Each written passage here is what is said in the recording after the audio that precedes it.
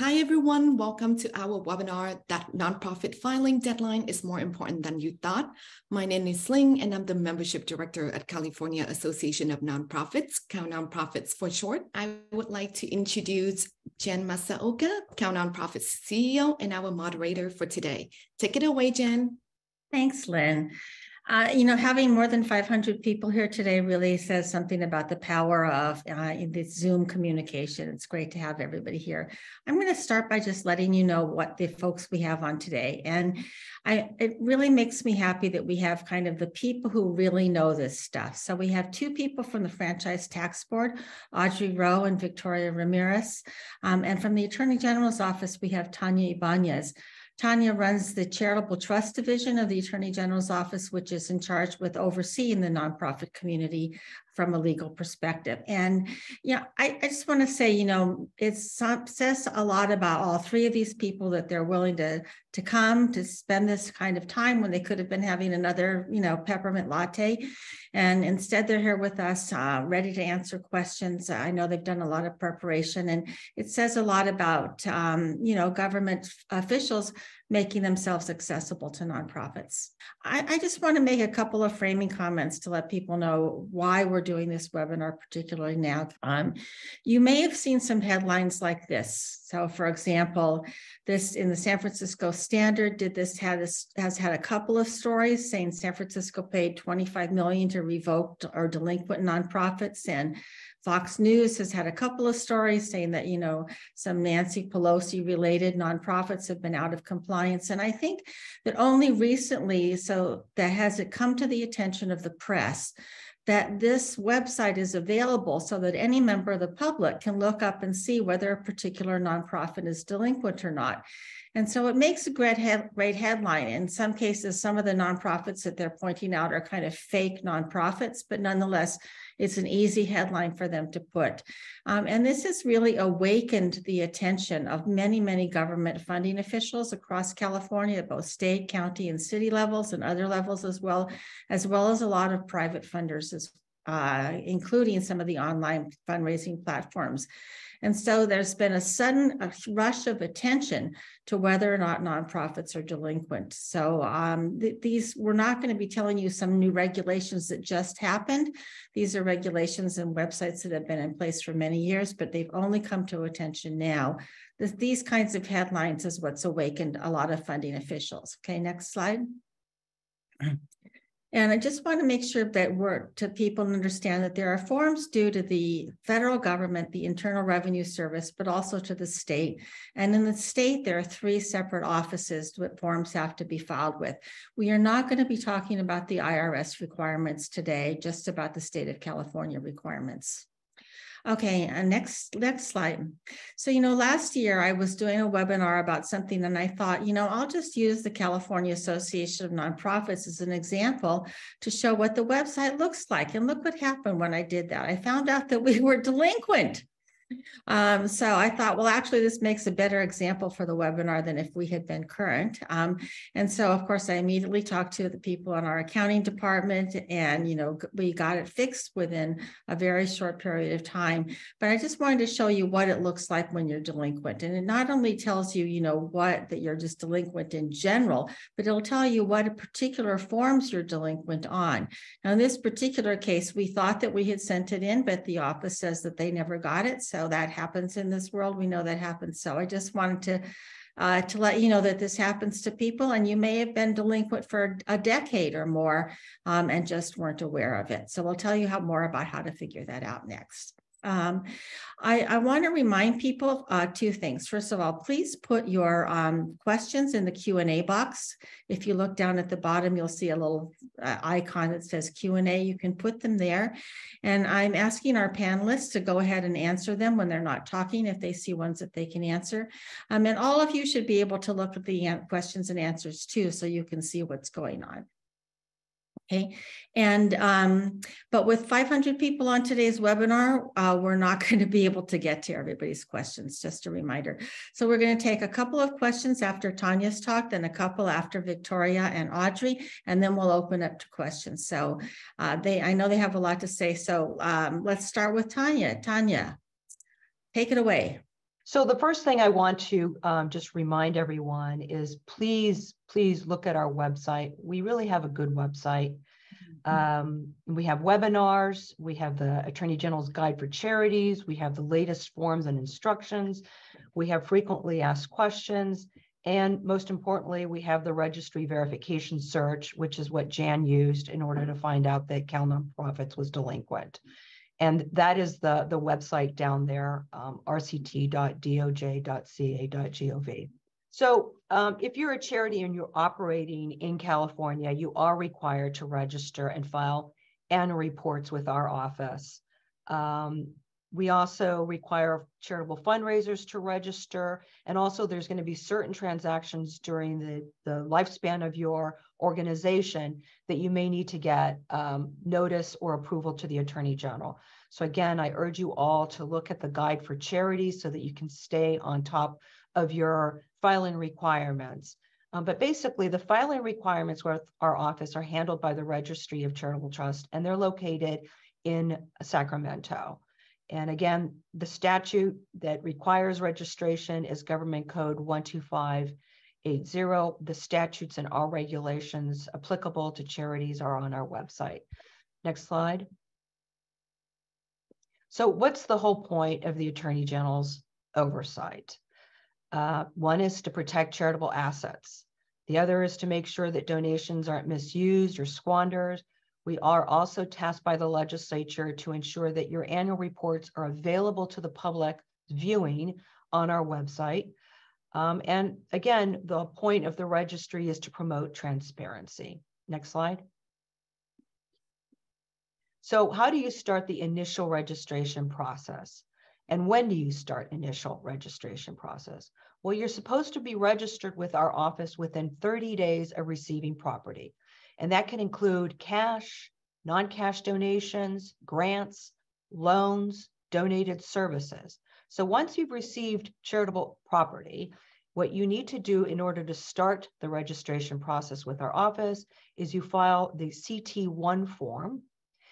You send us copies of your articles, your bylaws, your IRS Form 1023, and the IRS determination letter if you have it available. And the initial registration process, this applies not only to organizations that were formed by the Secretary of State in California, but it also applies to foreign charitable organizations that are doing business in California. And when we mean about doing business is either they're actively soliciting here, they're targeting California donors, they have offices here, they're providing programs in California. Those, if you're doing that and you're a foreign organization, then you would need to register.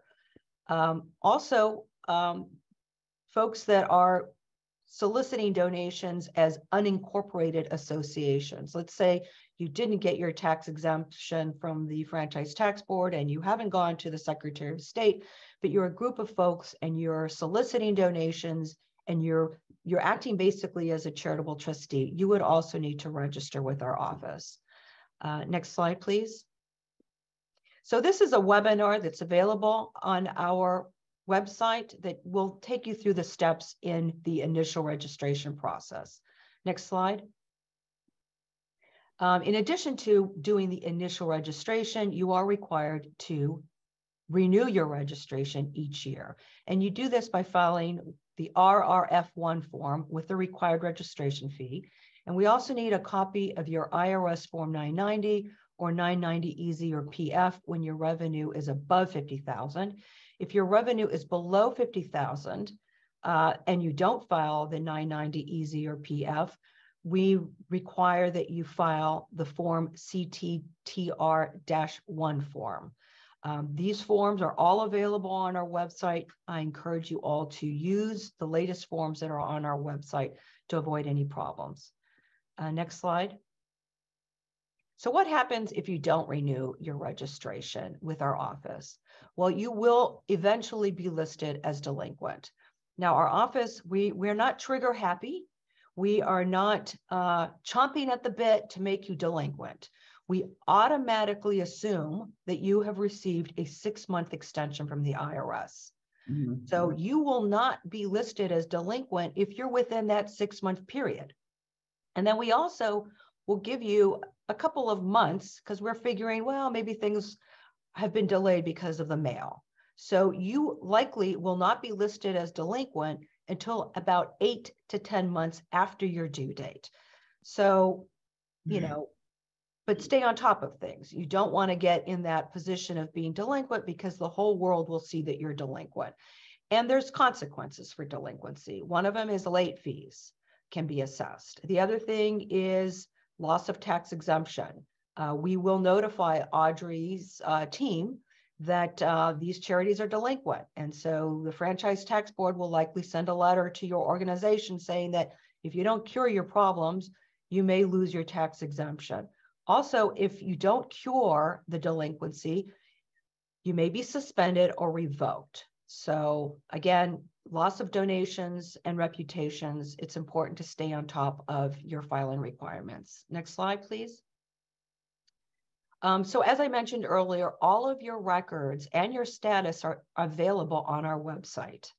So it's important that you look at the website, and some of the organizations have contacted us and said, well, I didn't know I was delinquent. No one told me that my organization was delinquent. Well, the registry doesn't have a legal requirement to notify your organization that it's delinquent. We have started a process where we'll send postcards to charities saying, hey, your filings are late. If we don't get them with a certain period of time, you're going to be suspended. But again, the registry doesn't have a legal obligation to notify or send anything to organizations. So it's really important that you go to our website and see what your status is. And also, just so that you know, charities have an obligation to update their mailing address with us. So if you have a change in staff and you think, wow, I might not have gotten the notices, it's important that you tell us what your new address is. And you can file an RRF1 form, and just there's a box on the right-hand side that says amended, and you can just give us your new address, or you can email the registry. Next slide. So some of the definitions on our website, folks have always asked us, what does current awaiting reporting mean? Well, this means that you're still within that 6-month period of the IRS extension, but we haven't received anything. So this is a clue to you that, I better get our stuff into the registry, because while they're giving me the current status, the clock is ticking here. Current in process means basically we received your documents and they're in process of being reviewed, and we're giving you the benefit of the doubt that everything is accurate. And so we're listing you as current. Current reporting incomplete is an important status to know. This means we received one document, but we're still missing something. So maybe we received the RRF1 form, but you haven't given us your IRS Form 990 or your CTTR1 form. So it's important for you to check your statuses. Next slide, please. Risky statuses. These are statuses where you may be in trouble.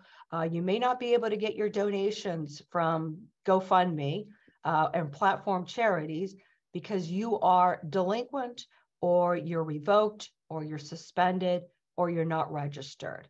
Now, not registered means we never got anything. And it's quite possible that you don't need to register if you're, for example, a church or a school or a hospital.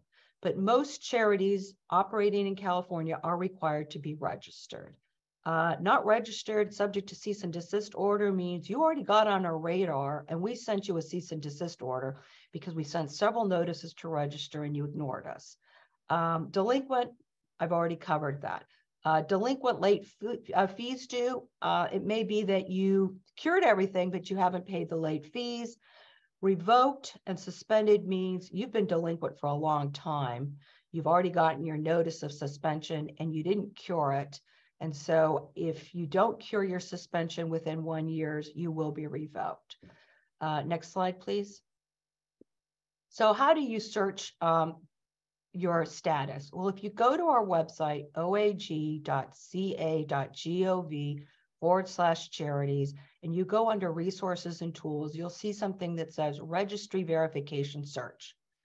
So here is what you need to do. You put in either your state charity registration number, and that's our number that starts with a CT, or you can use the SOS number, which usually starts with a C, or your FEIN number or your name, and just click search.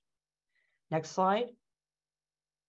And this is what it'll look like once you get to your portal. So if you see on the top left-hand corner, the registry status is current. That's good news for this organization. If you look on the top right-hand corner, it says renewal due expiration date. This means that this organization on May 15, 2023 is going to need to send their renewal records for 2021. And if you look under filings and correspondence, you see the founding documents, renewal filings in blue ink. Those are basically the filings that the registry has received. If you click onto those, they're hyperlinked and they will take you to the documents that have been filed by your organization. And then if you look under annual renewal data, this basically tells you what happened with each filings. And this is a really important area because if you are delinquent, if you see on the bottom under annual renewal data, there's notes from registry staff. And that's where the registry will basically tell you what's missing. And we've been putting notes in there, but if you go to the next slide, let me explain a little bit more. So here's the annual renewal data. And as you can see, for the first fiscal beginning on 2012, it says Y under 990. That means we received everything. There's data under the RRF1 panel. That means we received that information as well. And it shows that it was accepted. So there was no problems with those filings. Following to the fiscal year beginning in 2013, you see that it was rejected. And if you look above the term rejected, it says N under complete 990. That means we didn't get the 990s for that year. And then the following year where it says not submitted, you see that there's no documents that were received. And in the year that says incomplete, again, it shows that we didn't get a complete copy of the 990s. And then the last one, in process, it shows that we got everything and it's in process of being reviewed. Next slide, please. So some of the issues, again, this is just accepted means we got everything, it's complete. Rejected means something's wrong. We're either missing the RRF1 form or you didn't pay the renewal fees. Incomplete is one document is missing. Not submitted means we got nothing. And in process means we got everything and it's under review. Next slide. So again, we have a delinquency webinar on our website. So please, feel free to look at that webinar at your leisure. Next slide. So some of the problems, the frequent problems that we have in annual renewals is that folks are using outdated forms.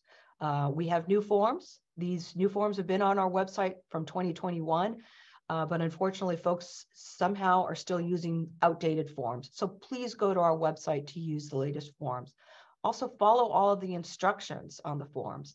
Filing something with quotation marks, not sure or not applicable, or not filling in all the blanks will get the organization's filings rejected. So please avoid blank forms, fill in everything, and make sure that you give us all the records that we need. That would include the RRF1 form or the IRS Form 990 or the CTTR-1 form if you have less than $50,000 in revenue. And please don't forget the registration fee. It has to be payable to the Department of Justice. Next slide, please. Another problem that we have is folks forget to sign the RRF1 form. Please sign and date it. Next slide, please. So a lot of you have asked, how do we file? Well, you can either file through regular mail or registered mail at our PO box, or you can overnight deliver it to the registry. If you do mail documents, make sure that you have your CT number. Sometimes we will get a charity that's filed everything, but they forgot to give us their registration fee. And then they send in a check, but we don't know who this check pertains to. There's no number on the memo part of the check. There's no name of the charity on the memo part of the check. So please, if you got a delinquency notice, put it in the envelope. You can put all of your documents in one envelope. That would be, very helpful for us to process your filings. Next slide, please. So processing times. A lot of folks complain about our processing times. The good news is we are hiring people. We have hiring people. So while our website says that our processing will take anywhere between 30 to 90 days, the truth of the matter is that we're now at 30 days. But if you want to know why it takes so long, and that is because we have 100,000 charities that are registered with our office. And I don't have 1,000 employees. I don't even have 100 employees. It's closer to 50 and 60 employees. So, and on any given month, we get between 10,000 to 20,000 pieces of mail. So my best recommendation to you is file early. You'll be ahead of the game if you file early. Folks like to wait until May or November. That is our high season. Those are the months where we get 20,000 pieces of mail during the month. So check your status online and file early. Also, if your organization is listed as current, file online. You will get faster service. We will process it quicker. You will be able to pay your registration fees either through an ACH transfer from the bank or through credit card. So it's important for you to use technology to get your processing done quicker. Don't wait to be delinquent and then expect expedited service. It's just, we don't have enough staff to do that. Next slide. I just wanted to highlight some of the webinars that are available. And here's another slide, that webinar that's available. We have a webinar that tells you how to fill out the CTTR1 form. Next slide. If your organization is revoked, you will have to petition for reinstatement, and the petition needs to be sent to the registrar. And you will likely be put on probationary status for a while. Next slide. And then contacts, please send emails to the registry. I know some of you like to send multiple emails. Not a good idea. One email is plenty. We have about 2,000 emails every day. So if you're sending us 5 emails, it's not very helpful for our staff. So thank you very much. Happy to entertain questions now or later. Thanks, Tania. I do really want to encourage people to read this. It is really great material, and the video presentations on how to fill out certain forms are very helpful. I really want to recommend them. Tania, we have a lot of, we're just going to ask you a couple questions before we go on to Audrey. We have a lot of questions, people basically saying something similar, which is that they're trying to cure a delinquency, and they feel like they've submitted something, but they haven't heard back. And is there anything they can do to find out if it's happening, or what should they expect? So right now, I've been told that delinquency the delinquency unit takes about 30 days to process all the documents. But again, it depends on how bad the delinquency is. If all you're doing is missing an RR1 form, or you didn't sign it, that's something that you can email to the registry, and that can be remedied very quickly. But unfortunately, a lot of charities are delinquent for multiple years, and so that does take a lot longer for us to review and process. Okay, and is there a phone number or something like that where people can call if they're feeling really worried because, for example, they may have a contract they need to sign in just a couple of days, and they've only now discovered that they're delinquent? I will put an email in the chat, which will have the supervisor for the delinquency unit, and that they can email her if they have a grant that is in peril. They can email her, and we can attempt to try to find their filings. A lot of times, I will say, folks tell us that they have a grant, and we do require that they give us some evidence that they have a grant in peril. So don't use this option just because you want to skip over the line or anything like that. We really need to know that your organization is about to lose a grant because of its delinquent status. Thank you. Do you want us to bring a bill to increase funding for your office? That would be lovely. I mean, I have to say, I just got stopped dead in my tracks with your phrase 2,000 emails a day. I mean, that's got to be very daunting. Yeah, well, and a lot of times it's the same organization that's emailed 5 times. Right. So, you know. Great, thank you. All right, so next we're going to hear from Audrey and Victoria from the Franchise Tax Board. Take it away, Audrey and Victoria. Okay, can you guys all hear me? Just a quick thumbs up. Yes. Good. Okay. I'm Audrey Rowe. With me is Victoria. She'll probably share her screen in a moment. We're with the California Franchise Tax Board. So we're the state agency that governs the income tax in California. And we also offer income tax exemptions for those qualified nonprofits. Now, I know I've only got 15 minutes to talk. So we're going to start with the presumption that you have income tax exemption, but we'll end with a slide that has all my contact information. So if you're struggling with the exemption, or you realize you don't have it, you'll have information on how to reach out to me, and I'll guide you on that. So we'll discuss what you need to file, the other things that maybe do with our department, how to check your status, because it's very important that you keep on top of that, and what to do when things go wrong. Next slide, please. Okay, so how, what, and when to file. First thing you need to do is determine what your own filing requirement is, and it is based on the type of exemption that you have. So for example, if you look at your exempt determination letter, your exempt acknowledgement letter, and you see that you're a church or similar entity such as a temple or a mosque or a synagogue, you do not have an annual filing requirement with us. You may have to file a tax return if you have some side unrelated income, but the annual income information returns aren't required. Everybody else is required to file something with us annually, but what they file depends upon how large they are. We do base the largeness of an organization on your gross receipts. We use a 3-year average, so the last 2 years plus the current year, divide that by 3, and if the amount is $50,000 or below, we consider you a small entity and you can file the FTB 199N. If your income is above the $50,000 mark, you're going to file the standard Form 199. The form itself is just a 2-page form, but it can get quite large if you've got lots of attachments or explanations or schedules or things like that. Next slide, please. Okay, how to file the form. Now, we did look at some of the questions that were posed ahead of time.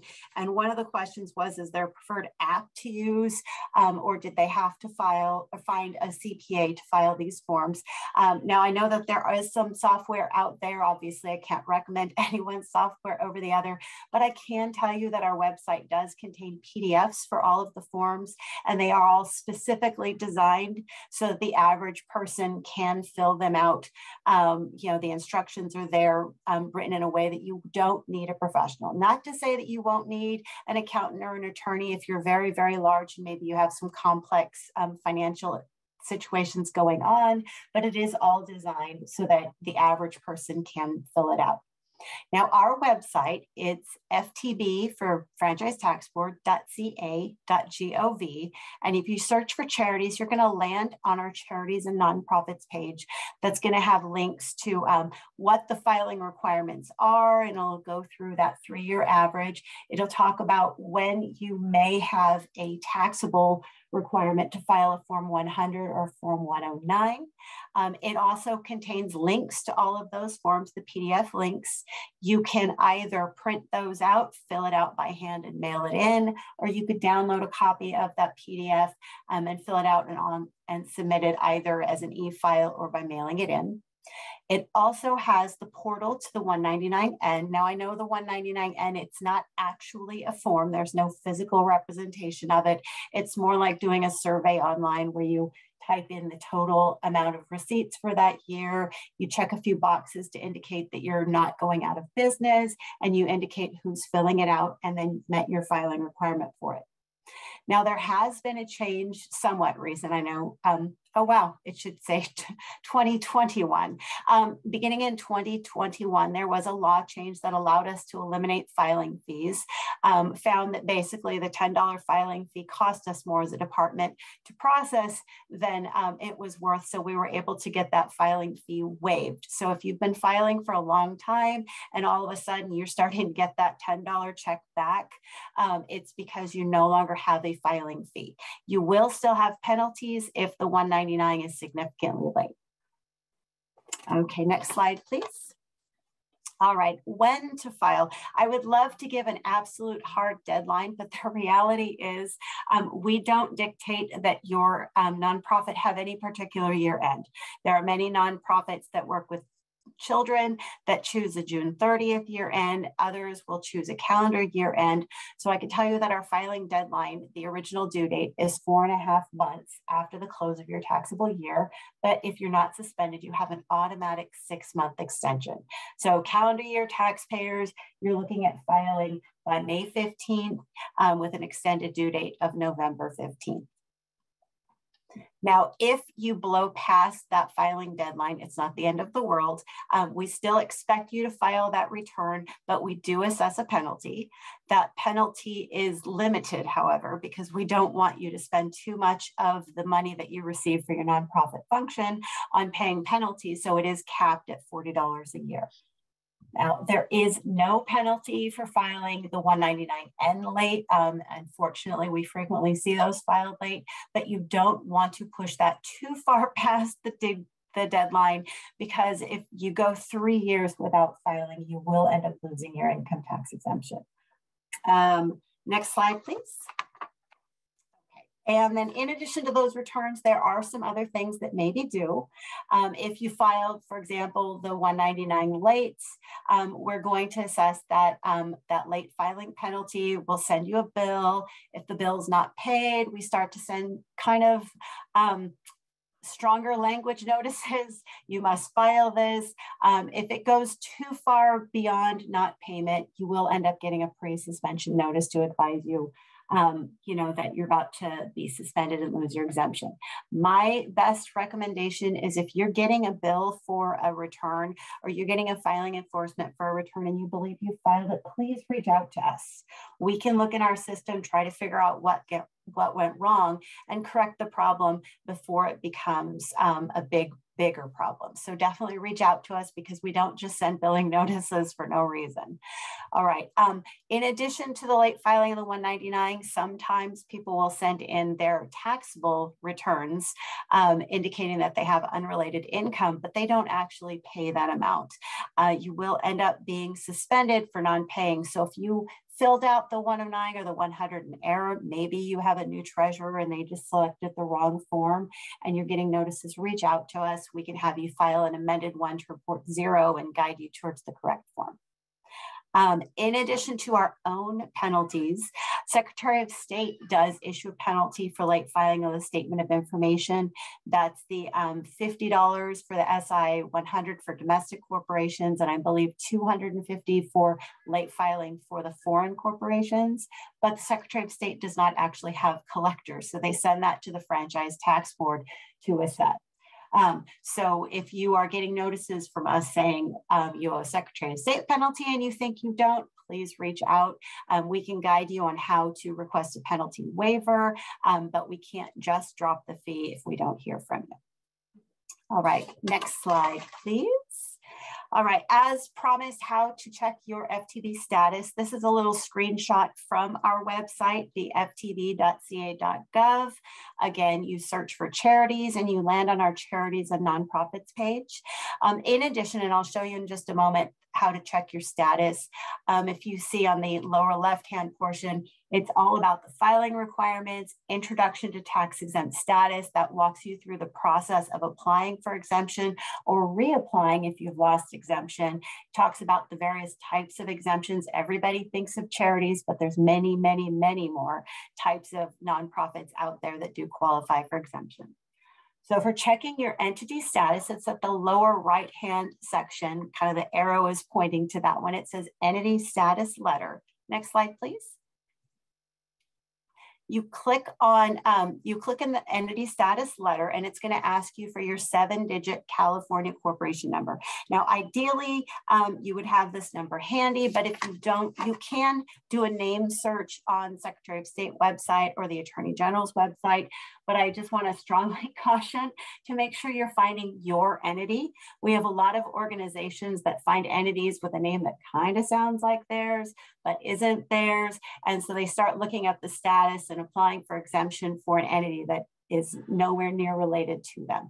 So definitely make sure it's your entity. Once you enter in that 7-digit number and check your status, what you're specifically looking for is for it to say the words active and exempt.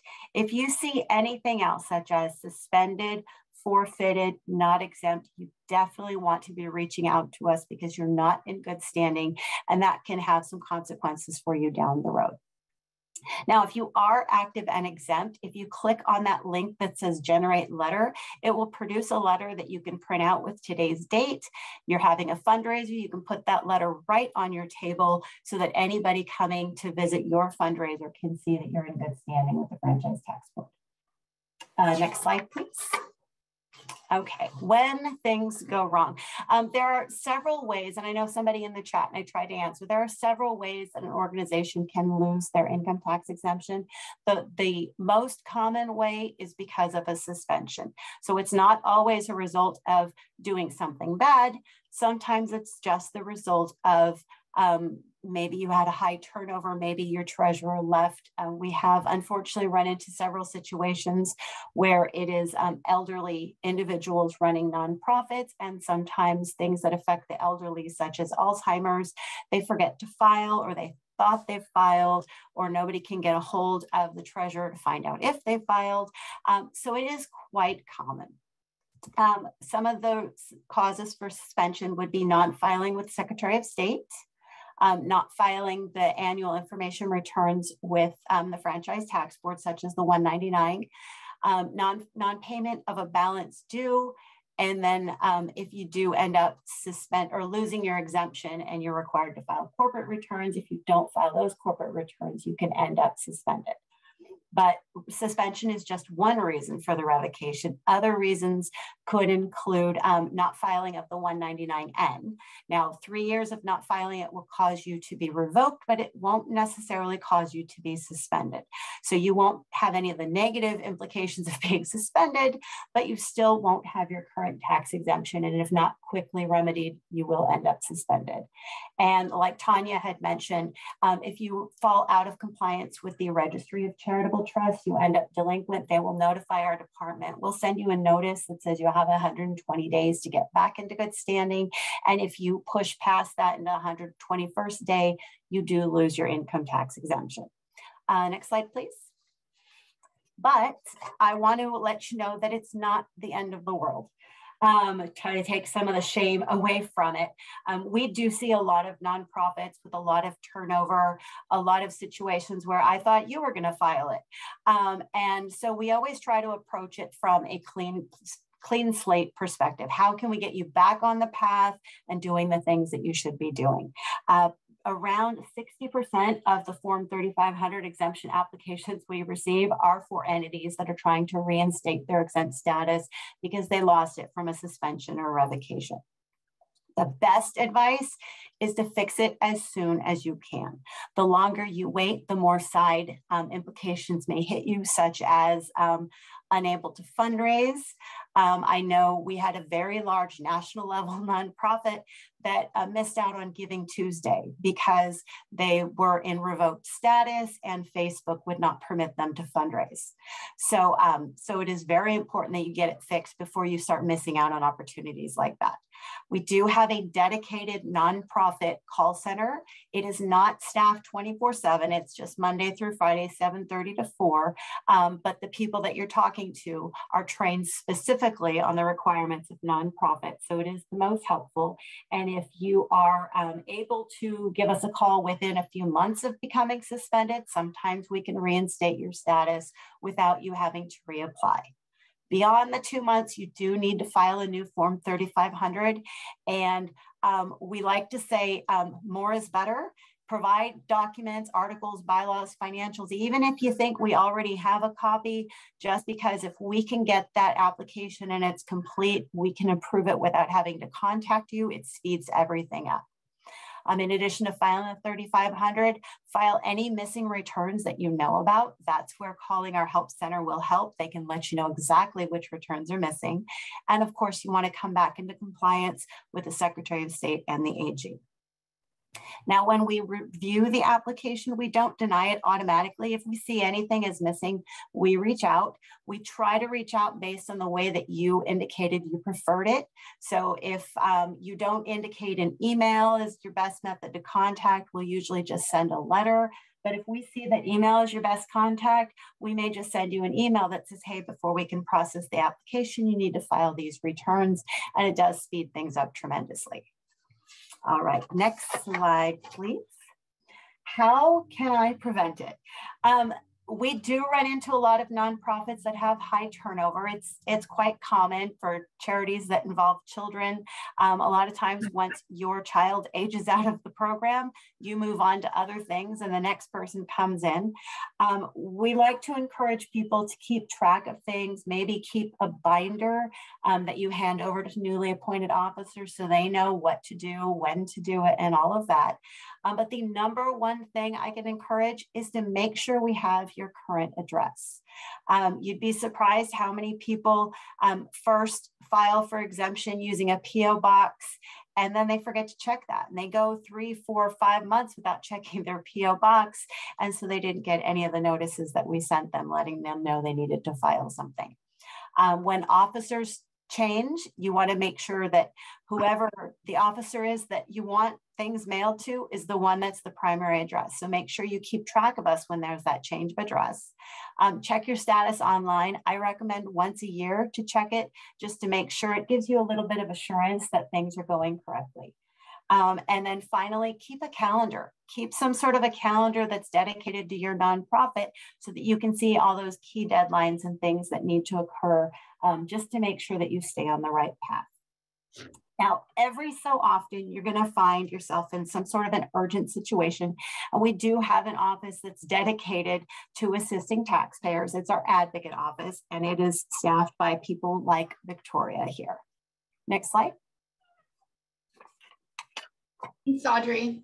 Yes, I'm Victoria. I work in the Franchise Tax Board's Advocate Office. We have a really small team. I just wanted to share with you how we can assist you in the future if needed. So our office is primarily responsible for identifying and resolving issues when the normal channels are not working for taxpayers. We also look at systemic issues to improve the way that we do business with taxpayers. And then we also do a lot of education and outreach, like our presentation today. Tax News is something I wanted to point out as well. We have thousands of subscribers to our Tax News, which is our free online publication. So that's right on our website, search for Tax News, and I'd encourage you to subscribe to that. We especially in this time of the year, we have tax tips and how to file and tax issues and things like that. So I think just the biggest thing I wanted to point out for you is how to resolve a tax issue when the normal channels aren't working. The easiest way is to always go through the normal channels, because once we take an issue away from those normal channels, then you start going away from the people who have the expertise in that. So it does take longer for our office to go and contact those business areas and to try to resolve it after the fact. So if you do get a letter, you'll probably work with Audrey's team or other teams, depending on what the issue is. Respond to that notice or call the number on the notice, because that goes directly to the teams who are in charge of it. If you are confused about the letter, some people think, did it really come from the Franchise Tax Board? Is it a scam? We do have a letters page on our website. Just search for letters, and it gives you a whole list of all the notices that we send out to taxpayers, why you receive the notice, how you can resolve the notice, and information about it. So that's really helpful.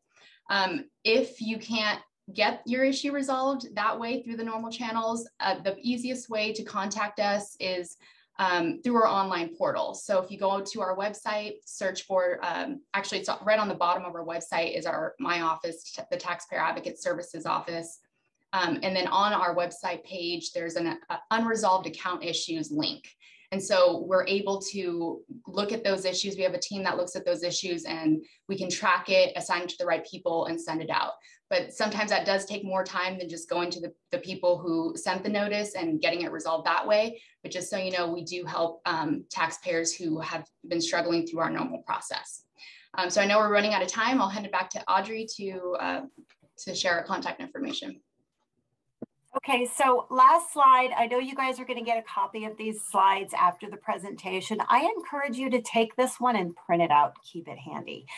It does contain the call center for our Exempt hotline. It also has our mailing address for mailing in things like returns applications, and it has my contact information as well as Victoria's contact information right there. I do respond to emails, so if you have a specific question that you want to reach out to me, I absolutely will respond. But if it's a general question, I kind of encourage you to ask it on this platform. That way, when we issue our answer, it can go out to everybody, because you'd be surprised if you have a question, chances are a lot of other people have the same question and would benefit from that answer. So that is the end of our presentation. Back to you guys. Thanks, Victoria and Audrey. You guys have, and Tania, you've all covered so much info in such a long time. Lauren, who's our communications director, is going to join us, and she's been looking. We now have well over 100 questions have been asked. Lauren, can you summarize, combine some of them to maybe the most pressing ones for our speakers? Well, there were a lot of questions about response time, but I think you talked about that, and also related to what you do when, what do you check off as far as if you're, if you are filling out your forms and your audit is not complete, but so do you check off that you do an audit, but it's not complete? There were numerous questions about that. I'm not sure if that was clear because I'm looking at a couple of different questions. What to do if an audit isn't completed until past the deadline for registering? That's one question related to audits. So I think in that such scenario, you would say, no, I don't have it, answer no, but put clarification, it will be completed by such and such date. You can also email the registry and say, hey, we're running late with our audited financial statements, just so that they don't, quickly, turn you over to delinquent. So that would be my recommendation. Great. I did want to share that there was a comment about thanking the FTB about having a responsive helpline. So I thought that was nice to have something positive in there. Let's see what else. Jan, I wanted to ask you this question, or anybody else who wants to answer. If a nonprofit shows delinquent, should I not approve them to receive grant funding that is specific for nonprofits? So, basically, under our regulations, if a charity is listed as delinquent, that is considered to be not in good standing. And the regulations do say that a charity that is listed as delinquent or suspended or revoked should not be soliciting or operating. So I can't, recommend that you fund or not fund. That is a decision that you as a funder need to make. But being delinquent is an indication that a charity is not being properly operated. So I hate to give this bad news to everyone, but I would hope that you would view this in light of, let's stay on top of things. Let's comply with these registration and reporting requirements that are legally mandated. This isn't something that I necessarily are wishing ill will to everyone, but this is the law in California. Charities are required to register and report. So it's important to stay on top of things and use our website to see what your charity standing is. I would have to say that we have heard that some foundations talk with the nonprofit prospective grantees, and if they can show that they can send in a copy of what they've done to cure their delinquency, they're going ahead and making the grants. That's so I just wanted to let you know that we're hearing that. Mm-hmm. I might have missed this, was the due date for tax filing extended for charities this year? Somebody wanted to know. No. That's the first of all, that's an IRS question, not a state question. And this is actually an advocacy, you know, as Cal Nonprofits, we're an advocacy organization for the nonprofit community. And actually, this is something we took up with the taxpayer advocate at the IRS, which is the fact that they waived late fees for 990 PFs for private foundations, but they did not waive the late fees for non-regular nonprofits that file 990s, which enraged us. But we were unsuccessful in getting them to extend that fee waiver to nonprofits. More along the lines of the bad news stories. Another question, is there a penalty if you didn't register with the AG's office within 30 days of receiving assets? No. I mean, we want you to register. So I mean, unless the only penalty that would apply is if you receive multiple notices to register and then we issued a cease and desist order. In that scenario, the cease and desist order usually does have a penalty. But if you voluntarily register with us, you didn't get a notice to register, you're not under cease and desist orders, and you just come up and you found out that you should have registered 5 years ago, we will accept your registration, we will process it. And with the registration package, you will get a yellow letter telling you that you're missing all of these filings that we should have had received 5 years ago. So, you know, follow the instructions on that letter. It will likely tell you that, you know, since you didn't register 5 years ago, we need the filings for, you know, 2020, 2021, and et cetera, et cetera. You know, I don't have it right in front of me, but I know that somebody had said that they only missed one filing in 2020 to 2021. And did that matter, or did they still need to file that? They still need to file it. The RRF no longer requires that the schedule, this is part of the question, that the Schedule B be attached to the 990. Does this apply to the California Form 199, or are we still required to disclose contributors who gave 5,000 or more? That's for Audrey. That's also an IRS question. It's not really state related. Oh, okay, because I was seeing the state form question. Okay.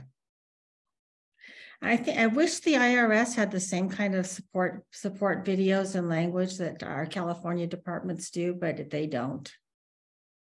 Got it. Can I answer a question I saw pop up in the chat because I don't see to answer it? Somebody asked about checking entity statuses for entities that were not their own. There is a way. It's on our website. The same place where you check your entity status, there's also an exempt revocations list. So it's more of a negative checking. If you look on that list and you don't see the entity you're checking on, you can assume they're good. But if they are on that revocation list, that's the list that these online platforms are now using to identify entities that aren't permitted to fundraise on their platforms. So, so that's how you can check, is the revocations list. Got it. Somebody had asked what they can do, how they can check their status with the FTB. They sent their 3500A form in December, and they're still shown as not exempt, and they don't show up on the verification site. Unfortunately, we, like the Attorney General's office, are very thin staffed. You'd be surprised, but there is only about 30 of us working the Form 3500s, the 3500As, answering the call center, doing all of the various things that our unit does for the nonprofits. We've recently hired some, so the backlog is getting better, but having a filing in December not yet be worked is quite common right now, unfortunately. Okay, well, I'm afraid we are out of time for questions. Can I just put in one more plug for like putting into your Google Calendar, you know, like 4 times a year or something like that to check your status on, because in California, 2/3, you know, Tania mentioned that we have about 100,000 nonprofits in California. 2/3 of them are all volunteer organizations. So a lot of times the address changes, right? Because if it's a PTA, like I used to be the treasurer of a PTA, for example, those things change. And so you may be getting a notice that you're a delinquent, but it's going to somebody who was the treasurer last year and they moved to Texas or something like that. So I really want to encourage people to make sure that they do that.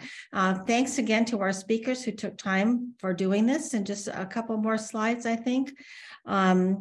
This is kind of a quick cheat sheet, and just reminding you that we did not bring up a lot of the other forms. For example, if you have employees, there are a lot of forms related to employees. If you hold a raffle, there are forms related to raffle. So we just spoke in this particular webinar about the forms that are related to all nonprofits if they didn't have these specific activities. Okay, next slide.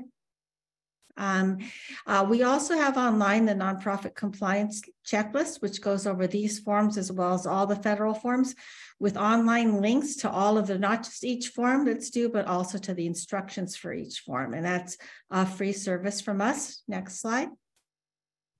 And then finally, I just wanted to let people know that we, as a member benefit to Cal Nonprofits members, we have a discount arranged for people that use the e-file to be able to file their Forms 990.